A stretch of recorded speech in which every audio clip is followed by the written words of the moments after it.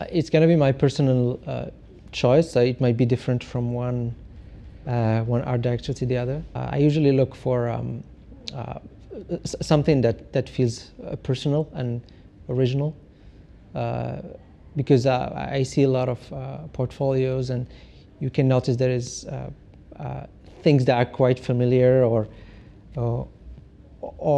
kind of copies from what you've seen, but it always attracts the eye when you see something original, personal, even if it's not necessarily polished, because this can come with practice. But that's what attracts the eye the most. Then there is after that comes the polish level. If you see that things are done properly, very well, very sophisticated, this also is a big plus. Then there is the quantity, and because the quantity says that the artist is really doing his best, and that's his real hobby. That's what he wants to do. So the more you see of the works, this is a good sign that this person really wants to do this, and obviously if he keeps doing it, he will get better and better and better. One other important one through all those three is to see if the foundations are there, like the artistic foundations, the color theory, is it there? The composition, is it there? The anatomy, are they signs that these are being somehow understood and applied? Because if those are well integrated, it makes the progress much more seamless down the road.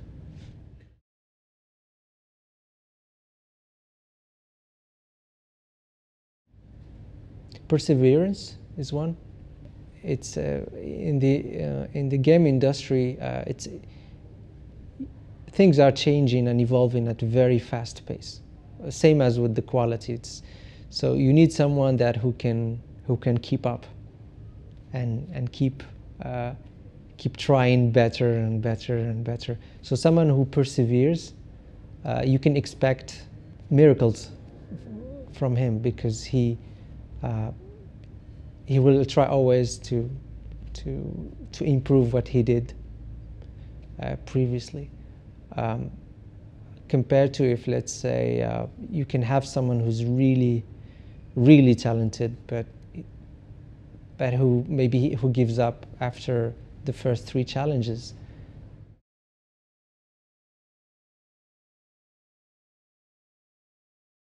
I would say foundation is a big one. That should be one of the big focuses, how to go to the basics, the color theory, the human anatomy,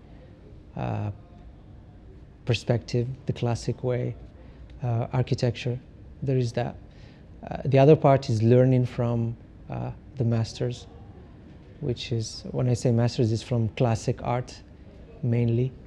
It's learning from classic painting, learning from the big illustrators of the past century, and because these guys got at a very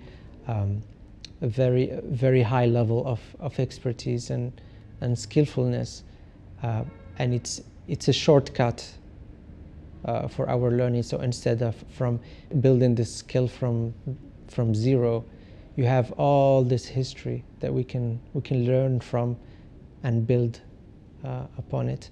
So I think, and this also helps to enrich the visual library of any artist.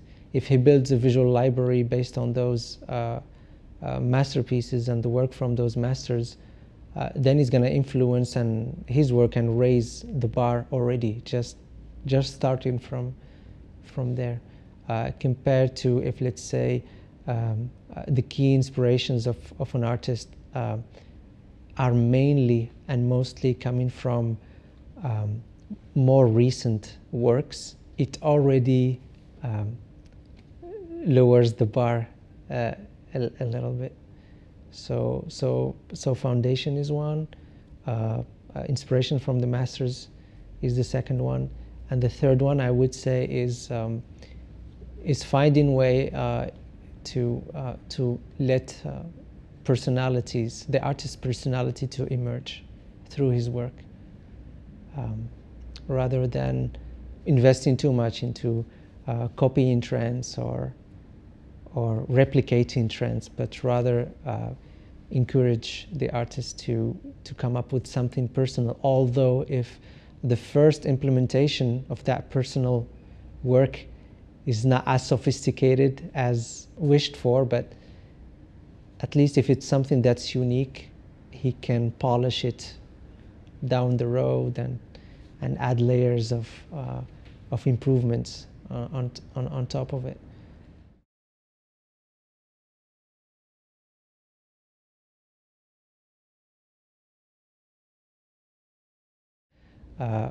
What puts away people from doing their personal stuff is that once, if they don't have the foundations and they try to do their personal stuff, even if what they come up with is unique and is very interesting, just because it doesn't follow the foundations, gives the impression that it's weak or not good enough. So they just threw the whole thing. They say, okay, I shouldn't do this. It's more comfortable to go copy this trend or this trend. That's why I'm saying if they need to invest into their personal stuff and keep iterating on it until it gets polished, it gets sophisticated, and it gets in par with the standards, the best standards that inspires them. So I don't think it's a different thing when you say, bring me a character or a world that's unique, that's you. Even if it's not, let's say the perspective is all wrong and the anatomy is all wrong. If it's unique, you will feel it.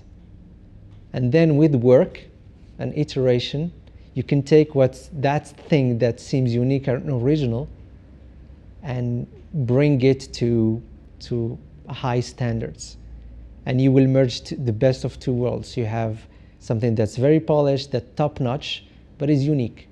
It is you, and we have many examples of that. Like when you look, I'll just bring an example.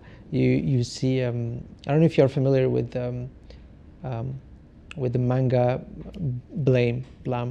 When you look at it from technical standpoint, the perspective is not always top-notch. The anatomy is not always top-notch, but somehow it's an apocalyptic world, it's cyberpunk, but it is unique. You look at the monsters; they are unique. It has some uniqueness and some personality to them, but it doesn't bother you that much. The next stage would be, if you have that kind of uniqueness, but with another layer of sophistication, then it's. So that's what I mean by uniqueness. He could have just went with cyberpunk that's more sophisticated, very well proper anatomy and all that, but if it looks like everything that's on the market, I think nobody would look at it.